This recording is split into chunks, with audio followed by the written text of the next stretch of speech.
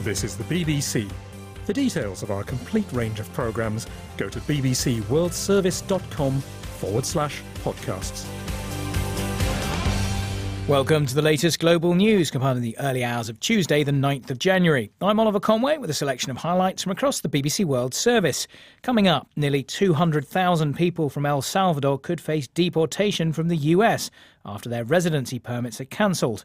We'll hear from one of them. For me and my family, it's really devastating that the TPS will be ending. It's heartbroken because we've been here more than 20 years. Also in the podcast, two major investors call on Apple to develop software to limit smartphone use by children. Rescue teams struggle to reach a burning oil tanker in the East China Sea amid fears of an environmental disaster. The actual condensate is a very explosive mixture. It's also very toxic, and so the potential for the entire cargo to end up in the ocean is fairly high. And later. We were at a cultural event in Sochi, and I hope we will be in 2022 at Olympics. Could ice climbing become an official sport at the Beijing Olympics? But first. Donald Trump! Shame on you! Donald Trump! Shame on you! Donald Trump! Shame on you! Protesters outside the White House demonstrating against the cancellation of US residency permits for about 200,000 people from El Salvador. They were given temporary protective status, or TPS, after two major earthquakes in their homeland in 2001, and many have been living in America ever since. Activist Jaime Contreras said it was an outrageous decision by the Trump administration. It's time once and for all to give TPS holders a path to citizenship. These are people who have been living by the rules, getting background checks every 18 months, getting their fingerprints for more than 20 years. A lot of TPS holders have U.S. citizens. So today, I'm asking our TPS holder families and didn't vote in last election, come and vote in 2018, come and vote in 2020. Well, our correspondent in Washington, Gary O'Donoghue, told me why protected status was being revoked for people from El Salvador. Well, in a wider sense, of course, it's part of the administration's attitude towards immigration generally. It wants to see immigration come down. Part of that is it wants to see people who have been here, who they would regard as having overstayed their welcome, to go home. So these temporary protection orders that were put in place for some countries, particularly where there'd been civil war or natural disasters, are seen by the administration as, in a sense, being misused if people are staying for significant amounts of time. In terms of El Salvador, these people go back to 2001, so they've been in the country 17 years, and the Department of Homeland Security says things have improved in El Salvador. There's been millions of dollars of aid sent to the country, and it's time for them either to go home or to try and regularise their immigration status here, which would mean applying for residency, such as like a green card or indeed citizenship. So they have until 2019, September next year, to do one of those two things. Yeah, how difficult is it to get residency? I mean, they've been there, some of them, for nearly 2 decades. Could those ones just be forced to go home? Well, I mean, that's what critics of this move say, that this will break up families. They also say that billions of dollars are sent from the US to keep economies like El Salvador going. The administration could be creating a problem in those countries if so many people were sent home without not generating that cash. But in terms of their abilities now to get status here, well, the Salvadorians have been able to work with these TPS, as have people from Nicaragua and other countries such as Honduras. So they can demonstrate paying taxes, they can demonstrate residency here, if there's no criminal record. All those things will help if they want to regularise their statuses, but clearly it's a significant process to go through to try and become a citizen. Gary O'Donoghue in Washington. Well, Cecilia Martinez is a Salvadorian who came to the US at the age of 15. She's been living there under the temporary protected status for the past 16 years. She spoke to Tim Franks on Newshour. For me and my family, it's really devastating that the TPS will be ending in the next 18 months. It's heartbroken because we've been here more than 20 years. And as we consider United States our home, it's true that it says that it's a temporary protection status, but We've been here more than 16 years. That is not temporary anymore. On the way, I think they should make a decision whether or not give us a green card or a path to a permanent residence in the United States. We are devastated. Our hearts are broken, and we're just looking forward to see if we can stay on the United States legally. But just to be clear, you came after that earthquake in 2001, is that right? That is correct. Yeah, I mean, and from what I understand, I hear you saying that you've now made your life in the United States, but the country has been repaired from that earthquake. It still has other problems, but El Salvador, you know, has moved on from that devastating earthquake 17 years ago. That is what everyone is saying about El Salvador. But my country is not prepared to receive more than 240,000 families back to the country. It's not just because of the earthquake, it's the security for our children. El Salvador is being considered one of the most dangerous countries in the world in the latest reviews. So how come they think all these children that they are U.S. citizens and their mothers are going to be deported, they're going to be safe in El Salvador? It doesn't make sense to me, and it doesn't make sense for any of the families that we are at risk to be sent back. Cecilia Martinez, a Salvadorian living in the United States. Next to an issue that parents have been wrestling with for years, how to limit their children's use of smartphones and tablets, with all the associated fears about mental health. But is it the responsibility of the big technology companies? Well, two large investors in Apple think it is, and they want the firm to develop the necessary software. My colleague Jonathan Blake explained exactly what these investors are asking for. Well, this is Yana Partners and a pension fund called the California State Teachers Retirement System, and together they hold about $2 billion worth of Apple stock. So a tiny percentage of Apple's total value, but they have hit upon a topical issue here, and they're raising something which for many is a pressing issue as we all spend more and more time on our devices. They've written a letter and it's published online, in short, saying that Apple needs to do more to help parents and children and teenagers themselves to limit the use of their smartphones. There are already apps which parents can use to limit the amount of time their children spend on their phones. What do these investors want Apple to do? They want to convene an expert committee, so from medical practitioners who've done research in this area, academics, others within the technology industry as well. They want Apple to do and commission more research themselves. But the main demand is for Apple to create new tools and options, as the investors call them. They use one example of the initial setup menu. So when you get a new phone, you can choose the language, you can choose the time zone, and at that stage, they say parents should be able to put in the age of the user and give age-appropriate setup options, perhaps limiting the number of hours in 24 hours when the device can be connected to the internet or a mobile data network, and to limit screen time itself. And is Apple likely to play ball here?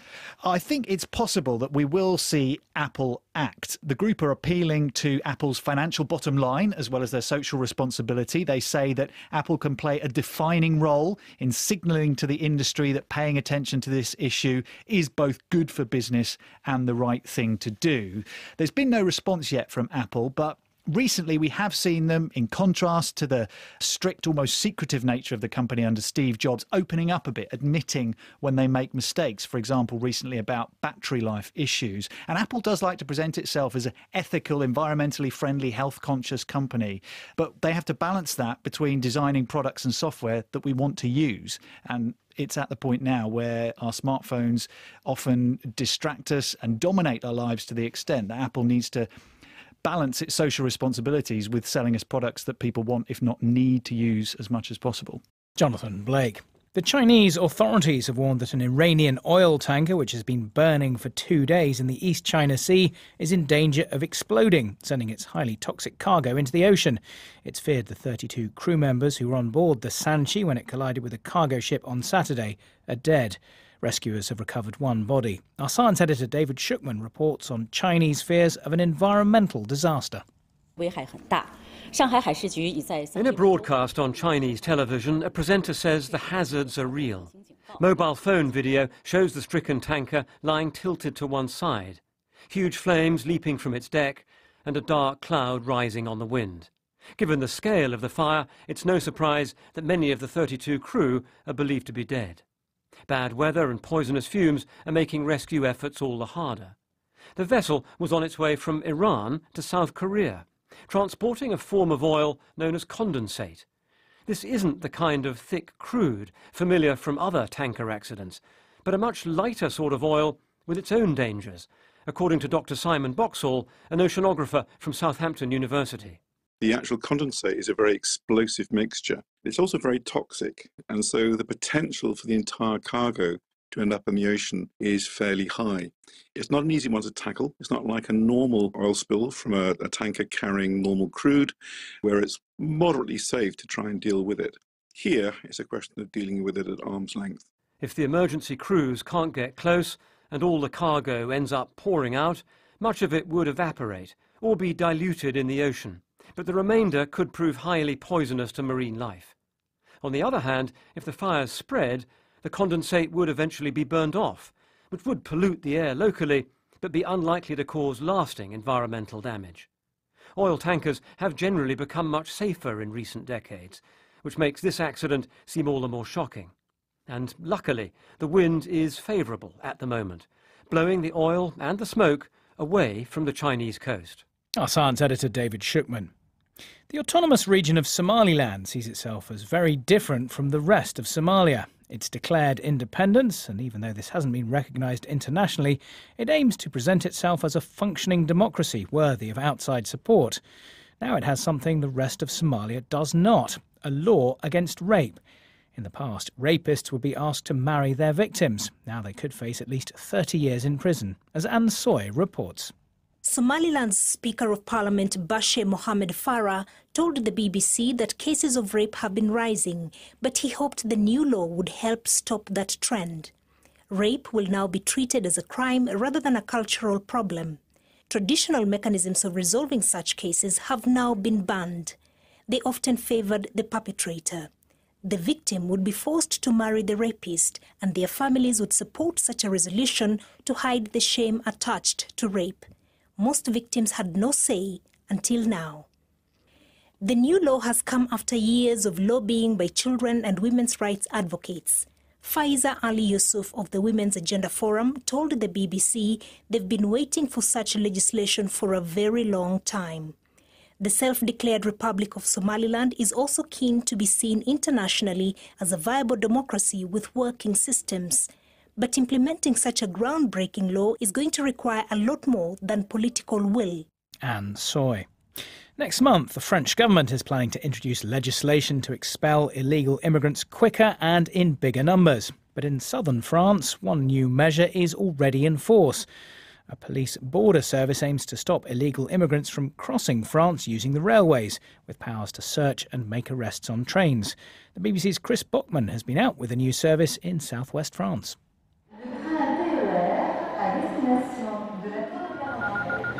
Well, I've just got onto the train and we're headed to a town called Auch. There's 5 police officers with me and they're about to carry out some controls and identity checks on the passengers. And they're going to try and see if there's anyone here who may be actually an illegal immigrant riding on this train. Merci, monsieur. Merci à vous. Passez une bonne journée. They move quickly through the train, asking for ID documents. Most acquiesce. A woman with a scruffy dog and foreign accent doesn't. She can't provide an address. She's lost her ID, but she does have a medical card with a social security number. Non, je n'ai pas sur moi, elle est en train de se faire refaire. Je vais la voir bientôt pour perte. A number of minutes pass as the police relay that data to their colleagues back at their command headquarters.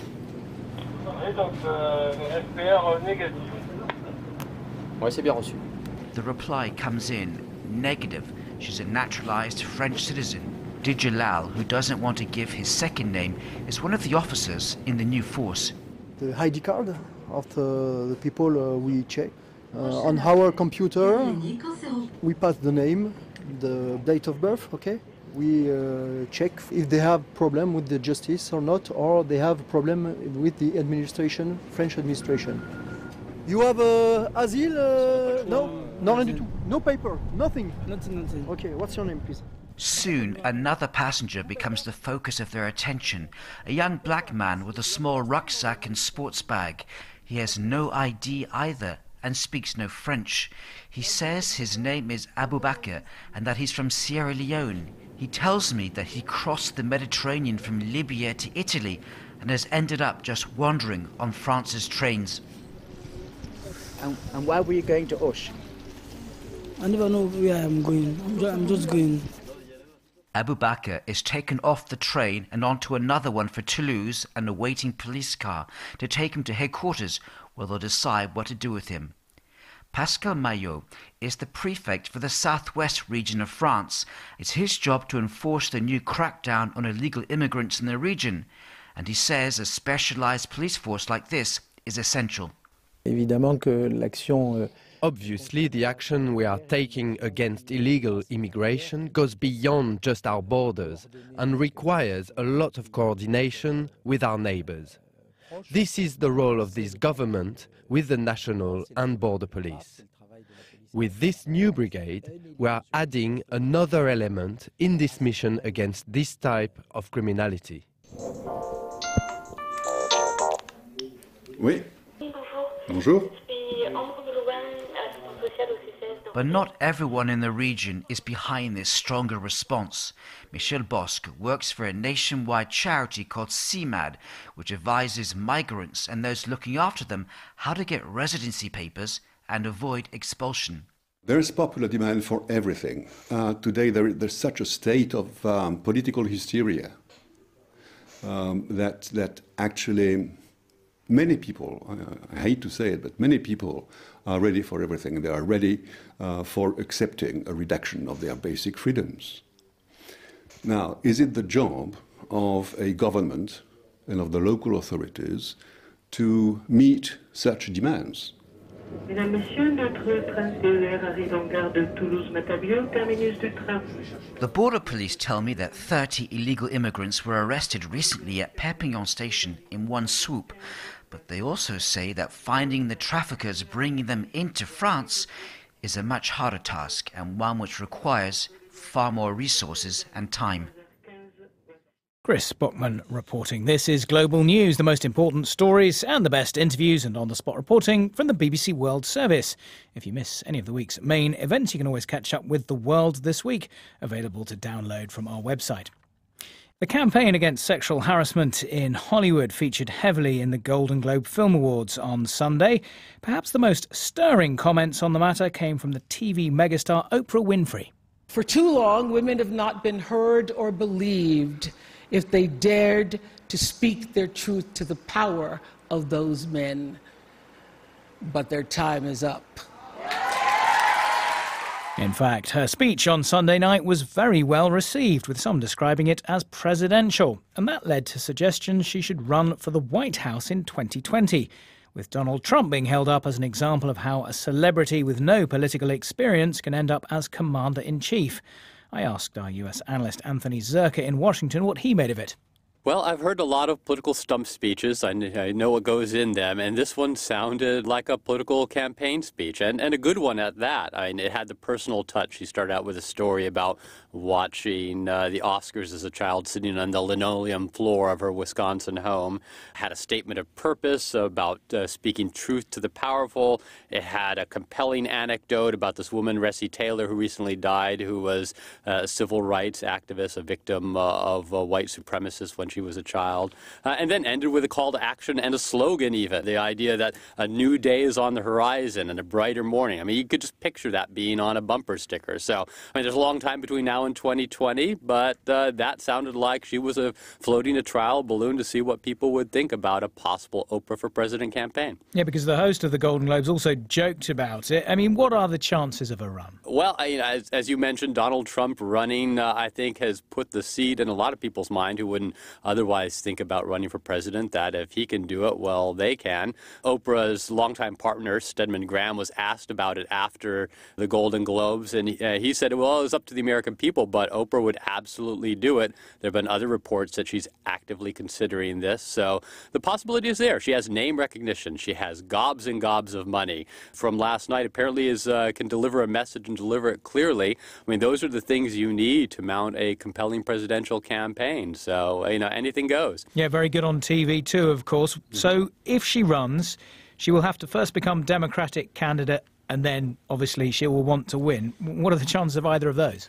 Well, you have to sit here and think, okay, well, who could stop her among the Democratic field? And it's going to be a very big field. I think there are going to be a ton of people running, but, big names who could match her, toe-to-toe as far as name recognition, former Vice President Joe Biden, Bernie Sanders, who put up a pretty compelling challenge against Hillary Clinton in 2016. Another possibility. Beyond that, the roster gets kind of thin. Maybe Elizabeth Warren, the senator from Massachusetts. There just aren't a number of really big names out there looming on the horizon the way Hillary Clinton was in 2016. Now, if she wins the Democratic nomination, going up against Donald Trump, I mean, who knows? That would be uncharted territory. But can you imagine what those debates would be like? Oprah v. Trump on the national stage in October 2020? And that would be, gather your popcorn, the likes of which we haven't seen in American politics. Yeah, wouldn't that be interesting? Anthony Zerka in Washington. Bangladesh has seen its lowest temperature since records began 70 years ago. There's concern about the impact of the cold on those with limited resources to cope. Jill McGivering reports. In the hot season, much of Bangladesh struggles to deal with intense heat, but the northwest is generally cooler, and now temperatures there have fallen to a new low, 2.6 degrees. Hospitals say they're seeing a surge in admissions. Some reports suggest as many as 12 people have died because of the cold, although local officials dispute this. It is a poor part of the country. Villagers only have basic shelter and use open fires or coal-fired stoves to keep warm. Thousands of blankets are being handed out too, because many people don't even have warm clothes to wear. The Japanese government has announced plans to carry out the first ever survey of middle-aged hikikomori, people who refuse to leave their homes for 6 months or more. The authorities are concerned that many of these recluses depend on elderly parents to care for them. The details from Celia Hatton. Most researchers studying hikikomori have looked at teenage recluses, young people who, because of bullying or depression, simply refuse to leave their homes. But just as Japan is aging, the country's hikikomori are aging too. It's now thought that many of the country's 500,000 social hermits are actually middle-aged. So the new government study will cover more than 5,000 households who have individuals in their 40s and 50s who've completely withdrawn from society, many for more than 7 years. Many recluses depend on their elderly parents to care for them, creating problems when the parents need care or they pass away, leaving their socially isolated children to fend for themselves. The Japanese media now regularly features stories of adult hikikomori who become destitute after their parents die because they lose their sole source of financial support. Celia Hatton. The Winter Olympics will be one of the year's biggest sporting spectaculars, featuring skiing, skating and bobsleigh. But there's one event that wants to join the party. Ice climbing was a demonstration sport at Sochi in 2014 and is hoping to be included fully in Beijing in 2022. As part of its campaign, it recently held a European Cup competition to attract new fans and competitors. Our correspondent Guy Delaunay went to see one of the events at Domžale in Slovenia. Ice climbing wants to be an Olympic sport, and you can see the appeal. An artificial climbing wall like the one they set up here in Domžale could be set up in any Winter Olympic host city, right in the city centre if you wanted to, bringing the winter sports to the people rather than the people having to go out to some fairly remote mountainous sites. We were as a cultural event in Sochi, and I hope we will be in 2022 at Olympics. Andrei Petsiak is Vice President of the Ice Climbing Commission at the International Climbing and Mountaineering Federation. He says the sport is moving towards its goal of being part of the Beijing Winter Olympics. Partly we have already convinced them. You need a certain amount of countries, competitors, continents, and we are fulfilling that. It has to be attractive enough. I hope it is. Maybe we should make it a little bit faster. Are you finding that it's attracting a lot of younger competitors into ice climbing because it's the new thing, because there's opportunities? Yes, it started now. It has started. Last 2-3 years, you see there are many young climbers. There are many of them are 16, 17 years old, and they're among the best. It has to be said, this is a pretty gripping spectacle to watch. At the moment, we've got the teenage competitor Lucas Gertz, who's just skillfully got over an ice barrel suspended from the climbing wall, and he's now making his way up to the top with just under 3 minutes left on the clock to make it. Swiss sensation Lucas and his twin sister Sina are both double junior world champions and keen ambassadors for the sport. I think it's very spectacular because it would be the only sport where people go like upwards. You can slip everywhere, and so it's kind of tension there. Everyone has to be fit and climb fast and like do great moves. What would be your suggestions as to how the sport could develop in terms of its competitions, its presentation and reaching out to people? For example, we could try to bring the competitions more into cities maybe, where you get spectators, such as here, for example. That's a good example. Because some competitions, for example, in Italy are quite far away from any kind of civilization. Of course, the Olympics would be a great idea to develop it. Yeah, bravo, Marianne! Hey, Marianne! Whatever their ages, ice climbing seems to appeal to a certain kind of competitor. Many people here have a background in other extreme sports, from ski jumping to downhill mountain biking, or, in the case of Dutch climber Marianne van der Steen, short track speed skating. She says ice climbing poses a unique challenge. I train 5 days a week, 2 times a day. There is a big mental part onto this training as well. You have to stay calm to be able to do the next move. You have to hold your body completely stable and still know that there is only 15 seconds left on the clock to actually make it. But if you're going to do like reckless moves with your body, you'll fall off anyway and then you won't make it. So it's a combination of this mental status in together with the body that you have to develop. It all serves to make competitive ice climbing a potentially compelling spectator sport. Its promoters say that would make it a perfect addition to the Winter Games. After all, the Olympic movement's motto is Citius, Altius, Fortius, faster, higher, stronger. And ice climbing could be just the kind of Altius the occasion needs.